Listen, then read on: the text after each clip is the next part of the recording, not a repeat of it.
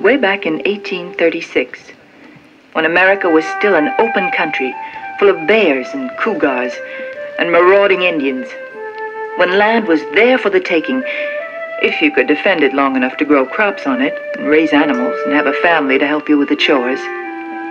A battle took place down in the deep Southwest, in a territory that people used to call the Texas. On one side, there were thousands of Mexican regular soldiers, marching with rifles and cannons under the command of the famous mustachioed general, Santa Anna. On the other, there were less than 200 Americans, looked after by Jim Bowie, the Arkansas scout. The Americans were all volunteers from every part of the frontier land. Woodsmen, scouts, hunters, trappers, riverboat sailors, even a dance hall gambler, and a boy who made his living getting honey from bees. They were there for just one thing, to hold the Mexicans back long enough so the new American army under Sam Houston could get up enough steam to drive them back into the Rio Grande. Well, they held out for 12 days at an old mission called the Alamo. But the odds were better than 10 to 1, and every last American paid with his life. One of the last to die was the most adventurous Indian scout, bear hunter, congressman, and pioneer hero the country had ever seen. His name was Colonel Davy Crockett, and this is his story.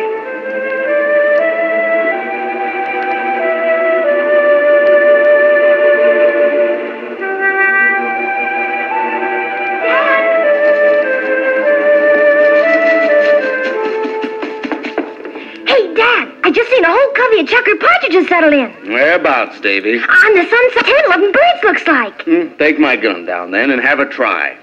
But you know the setup. Only enough powder and ball for one shot. Yeah? They cost money and ain't easy to get. You miss and you don't get supper.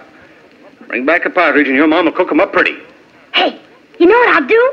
I just wait for them partridges to get in a line, and then I'll knock 'em all down with one shot and make a war bonnet out of the feathers. Just one bird'll do, Davy. And take him in the head. Don't want none of that sweet meat spoiled. Young Davy wasn't even 9 years old when he saw those birds settle in on the hillside. But he'd already had years in the woods behind him. His father and grandfather, who'd come over from Ireland, had both fought the British in the Revolutionary War before moving down into the state of Franklin. Later on, in 1796, this territory was to be called Tennessee, and it was there that Davy learned what he needed to know about hunting and trapping in order to eat and stay warm. He walked into the woods with his dad's big gun on his shoulder, a gun a foot taller than he was, and kept his eye on the place where partridges had flown down. Boy, one of these days I'll be allowed to take out as much ammunition and powder as I can tote. And then I'll bring home a whole pack of game. Turkeys and rabbits and quail and deer and maybe even a bear. Bear's the thing. Boy, ain't a man till you got yourself a big old bear. Enough meat for half the winter, and the hide makes a good rug for sitting. No use thinking about that, though, with just one shot to my name. Better off worrying about how to smile a raccoon out of a tree to make me a cap. Hold on. What's that moving around in that blueberry patch? Wowee! It's a bear cub. And a fat one, too. Hey, come back here! No sooner had Davy jerked back anxiously on the trigger than the cub's huge mother came scrambling up to see what the trouble was. Now, Davy had missed the cub by a good foot. He was in so much of a hurry. But that didn't soothe the big bear any. She roared again and took off after him. She would have caught him, too, if he hadn't turned and run down the hill, since that's the only way a person can beat a running bear.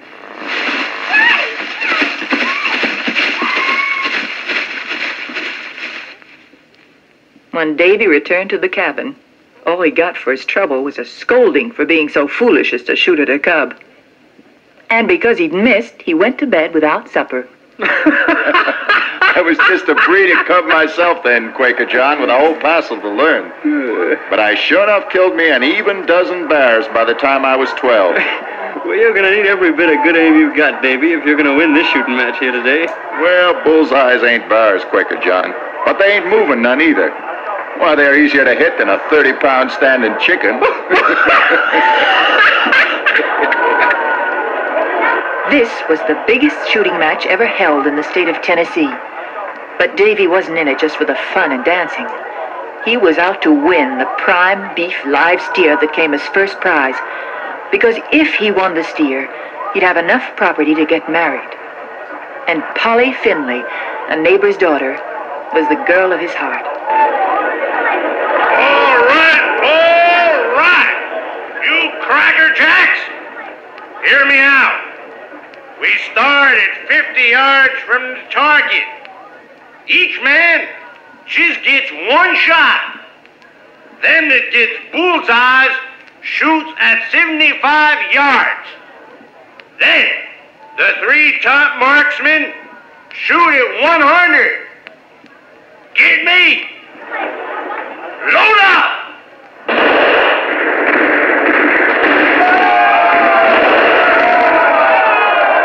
The first time around, there were nearly 50 men tied for the first 3 places. Davy gave a long whistle, realizing how good all these other pioneers were. But the Durham steer was worth the concentration, so he loaded his flintlock and took careful aim at 75 yards. Just fire when you're ready, gentlemen. This time there were only 3 men left. An old veteran scout named Clark, a hunter called Johnson, and Davy. At 100 yards, they took their turns, and the crowd fell silent. Clark! Bullseye!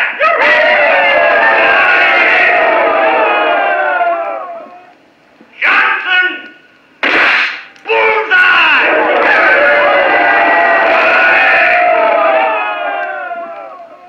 Crockett! Bullseye! All right. Gentlemen, now you move them targets back another 10 yards, and then we tries again. Mr. Clark? On the small circle, Mr. Clark, but off the bullseye. Oh. Mr. Johnson? Oh, nicked the bullseye, but not dead on. Mr. Crockett. Davy looked over at the big steer chewing on the grass. Then up at the target. Why, if that old bullseye was a bear running upside down on a tree branch floating up a river, I could knock a fly off his nose.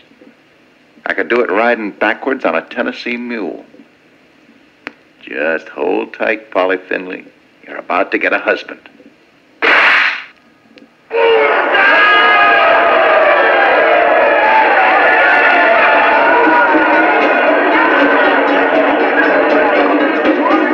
Jack a diamond, I know you a bull. You robbed my boot pockets of silver and gold. It's whiskey, you villain. So Davy won his steer, sold it for a $5 gold piece, which was a considerable amount of money back then, and married his Polly. Mrs. Finley gave her daughter the family spinning wheel. Quaker John staked them to supplies at his store, and before long, they had a child of their own. But Davy had the frontier blood running in his veins, and he wasn't made to sit still. Now, Polly, this here land we keep hearing talk about in South Tennessee, it's just there for the taking. But we got a baby boy to think of, and the horses. And how'd we live in wild country like that? Well, I'll build us a big old timber raft and set you and the baby and the horses and the spinning wheel right up on top. And I'll tie a rope to it with the other end round my waist, sit down on the back of some fat alligator, and get us towed the whole way down. You're impossible, Davy. But if you've got a mind for something, I guess we better do it, or there won't be no peace. So they got passage on a 60-foot flatboat, full up with families of children, crates of squawking chickens, trappers with bundles of coonskins, scouts in buckskin shirts like Davy's, and they all moved down the Holston River.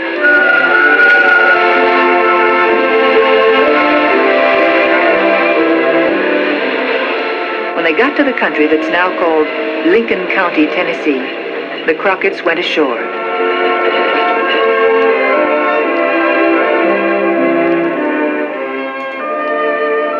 And started west.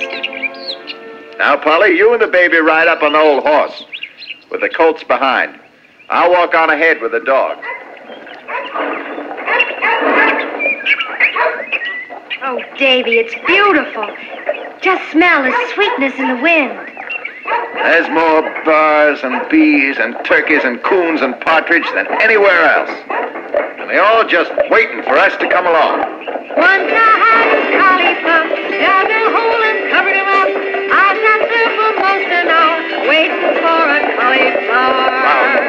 Round and round, oh, Joe Clark, round and round I say. Round and round, oh, Joe Clark, goodbye, Billy Brown. Round and round, oh, Joe Clark, round and round I say. Round and round, oh, Joe Clark, goodbye, Billy Brown. So the Crockett's made a new home, right in the middle of where no one had ever set foot before. In a clearing by the Mulberry Fork of Elk River, Davy built a small cabin with his own hands. They planted greens and corn and gourds and potatoes. Davy hunted whenever he got free of working the land, and they were full up with bear meat, possum, venison, wild honey, and every kind of berry and fruit the fields had to offer. But it was also the land of the Creek Indians, who didn't take very well to having their country walked over by strangers in coonskin caps.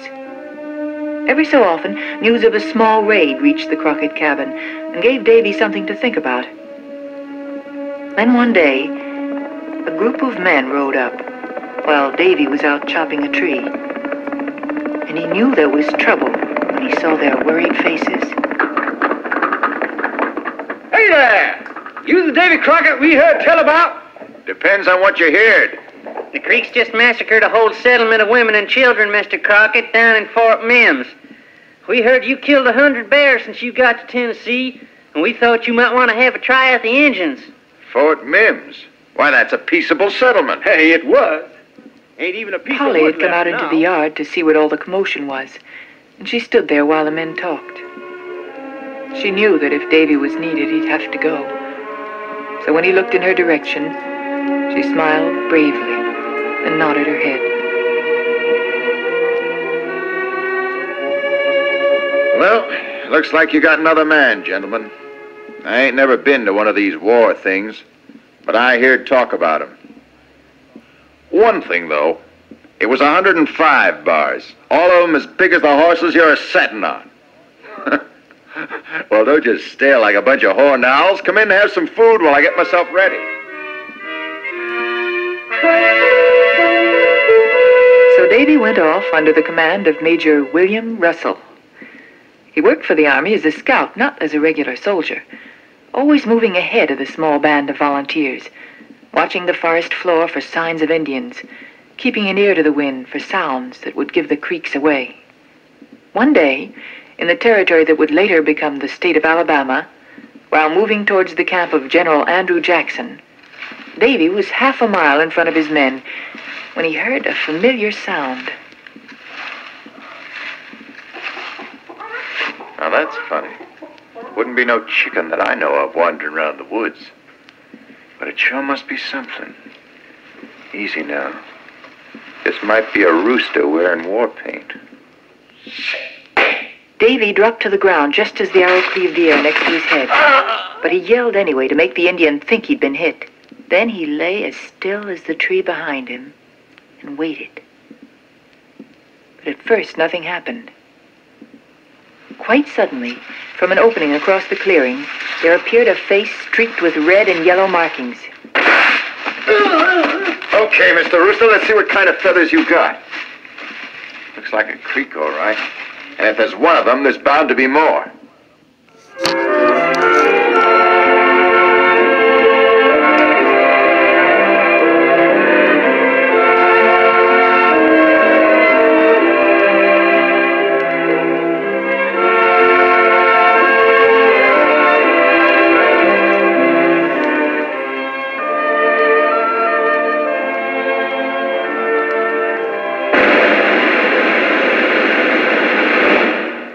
At General Jackson's camp, Davy and Major Russell told what had happened to Colonel Coffee, a white-haired fighting veteran of the Revolution.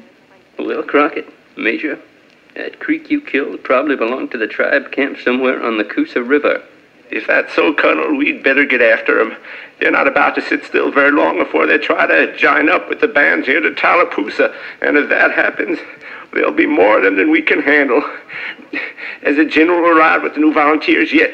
He's on his way, but he won't be happy when he gets here. Not enough food to feed even the men you brought. Pardon me, Colonel, sir, but what's the food difficulty? No meat. We got flour, salt, and molasses, but no meat. That's so. What you need's a couple of 100 steaks, I reckon. Now, don't be funny, Crockett. We got trouble enough. Hardly being funny, Major. You just give me 10 good shooting men for today and tomorrow, and trust my trigger finger. Davy got his 10 men and marched them off mysteriously into the woods.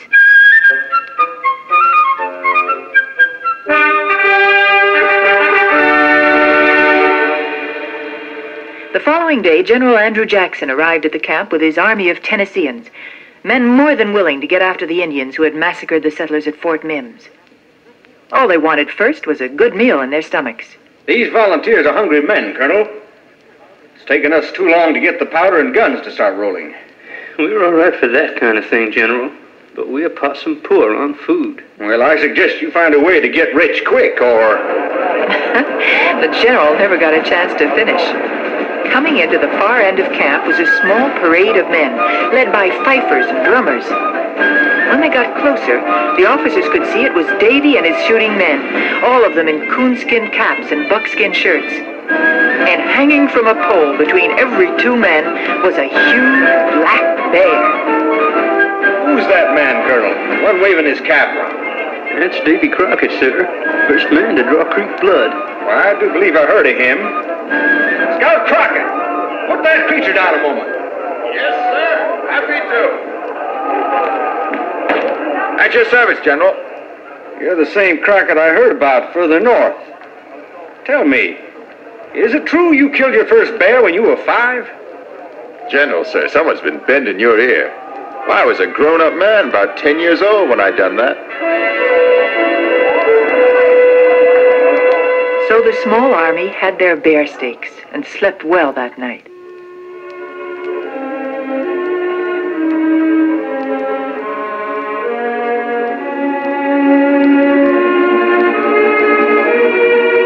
But time was as much of an enemy as the creeks, and they were up before dawn, moving down towards the Coosa River. Davy had seen signs of heavy movement while he'd been out hunting, and he rode ahead with Colonel Coffee, trying to catch up with the Indians that had once raided the fort. They had no luck until a friendly Indian came to their camp and told them the Creeks had their headquarters not more than a day's ride away. It sounds like the real thing, Crockett. You ride on up ahead, and when you've got hold of something, let us know right quick.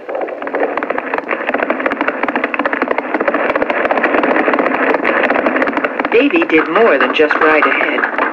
He dismounted when he was near the Indian camp and crept in on foot until he could almost reach out and touch the dogs that guarded the camp.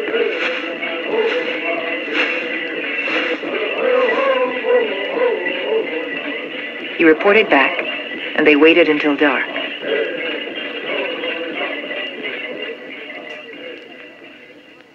Then the colonel ordered them all to lead their horses in single file until they were near enough to attack.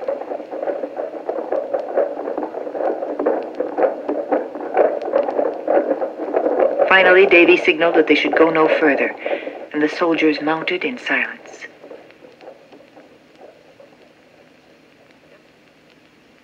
Just ahead of them, between clumps of pine trees, they could see the rows of unsuspecting Indian huts.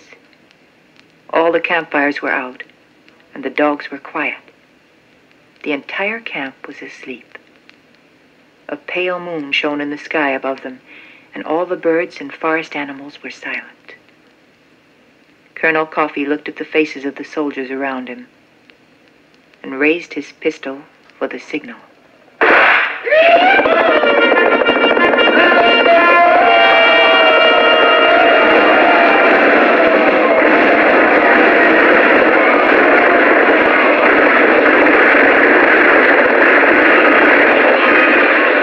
Creeks never even had a chance to get to their horses. They used their bows and what rifles and muskets they had while standing on the ground. Davy galloped forward, fired, and saw one fall. Then he turned his weapon around, held it by the barrel, and used it as a club, swinging left and right and knocking down one Creek after another. Here and there a soldier toppled from his horse as an enemy bullet or arrow found its mark. But the Indians suffered far worse, and they dropped everywhere. In less than 15 minutes, it was over.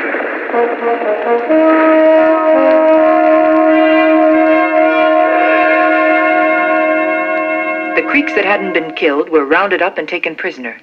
It was a complete victory for the volunteers, and the massacre at Fort Mims had been avenged. Much later, when the campaign was over, Davy had a chance to talk about it to his neighbors and wife at home. And that was just the first of it. We whooped them again at the Talladega, where I got this tomahawk scar. And then on the Tallapoosa. That was a closer one, that was, because they caught us in the middle of the river. But old Hickory Jackson, he used his cannon from the far shore, and we whooped him again. Oh, Davy, I ought to thank your stars are all of a piece. Why, Polly, it'd be that much better if they knocked me in half. Then there'd be two of me, and I'd take care of twice as many Creeks.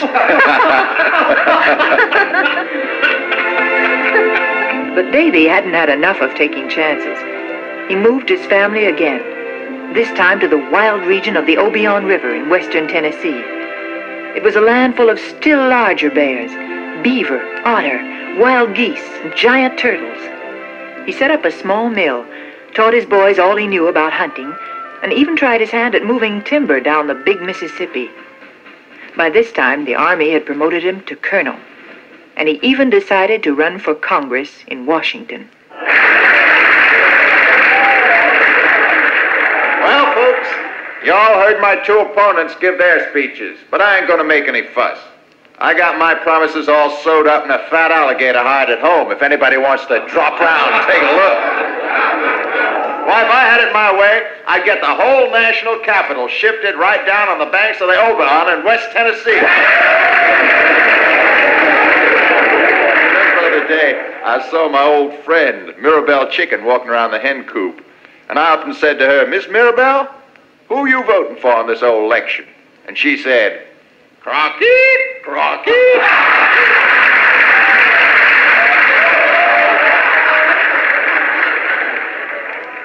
So Davy Crockett went to Congress, and when he served out one term, they elected him for another.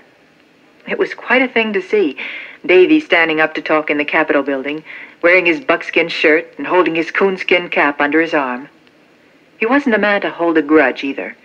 When the Indians had been soundly defeated, and it came time to divide up the public land, he fought hard to give them a share of what had belonged to them in the first place. Gentlemen, it's one thing for you all to sit around here in this nice white building and talk about Injuns like they were possums. But they ain't. They're men like you and me.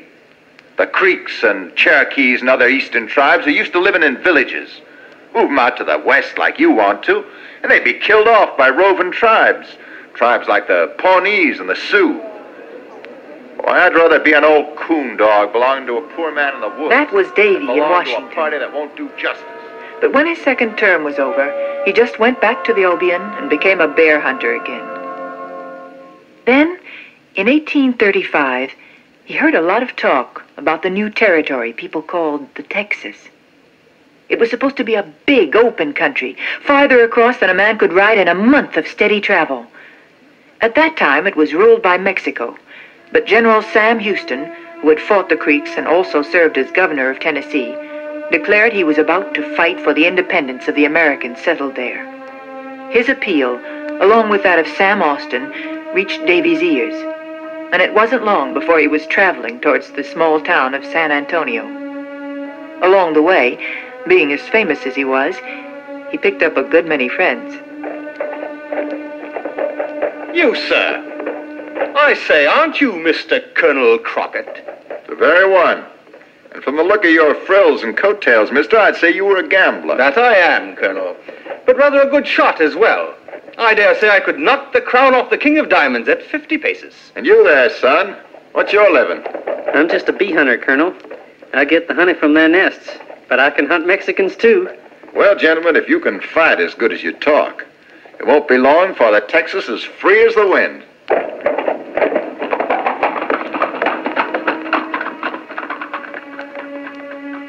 Along the way, they shot buffalo for food and picked up 2 more men, a pirate who had once sailed with Jean Lafitte and an old Indian who knew the different ways of the wide open land before them.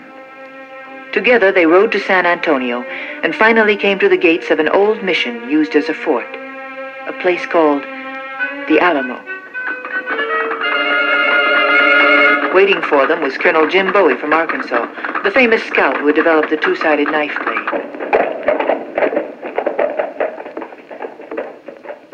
We've been on the lookout for you all week, Davy. Hey, you Texans, turn out for Davy Crockett. Now, before you go celebrating, Colonel, you better tell me what your troubles are. I hear you got a heap. You heard right, Davy. Santana, the Mexican general, is marching to invade the Texas with several thousand men. Several thousand, you say? How extraordinary. You don't look like you got too many here, that's for sure. 120 before you arrived. Well, you got 125 now. General Houston is getting an army ready north of here, but this is our first defense against the Mexicans. If we can give them a week more to get ready. Why, sir, we'll give them 2 weeks. And the only way to do it is to get real wild and hold this fort. You've got it figured. Gentlemen, I'm wild already. Let's hold this here Alamo.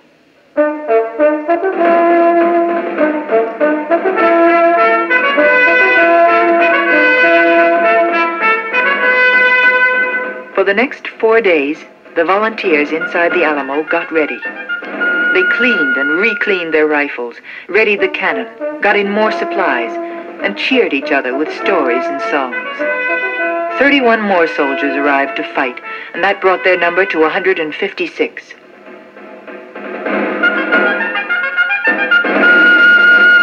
On the morning of February 22nd, 1836, the guards along the top of the Alamo's walls saw the first of the enemy army approaching.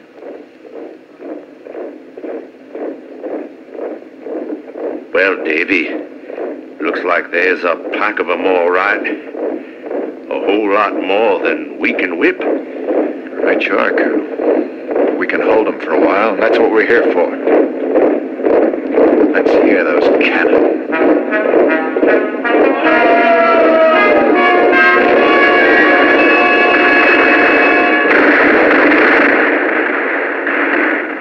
The Americans fired their first salvo, and then another, being careful to find a good target since their supply of cannonballs was low. The young beekeeper sang songs. The old Indian took his turn shooting from the top of the walls. The pirate served on the cannon, and the gambler took more chances than he ever had in a card game. But as the days of fighting wore on, the enemy used more and more men. They charged the fort repeatedly and opened fire at close range, while the men inside picked them off and ran out of ammunition.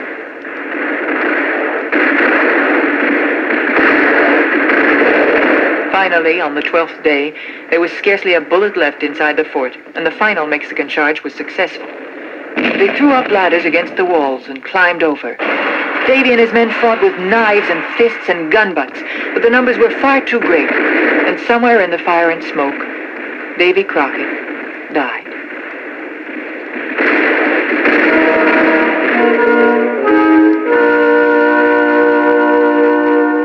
But the 12 days had given General Houston enough time to get his Texans ready, and it wasn't very long before he swept down from the north and destroyed the entire Mexican army. Their battle cry was, "Remember the Alamo." And many a man among them remembered the incredible hero in a coonskin cap who had given his life so Texas would be free. Bear hunter, Indian scout, congressman, and pioneer, Davy Crockett's great legend was just beginning. Round and round I say, round and round, old Joe Clark, goodbye Billy Brown. Round and round, old Joe Clark, round and round I say, round and round, old Joe Clark, goodbye Billy Brown.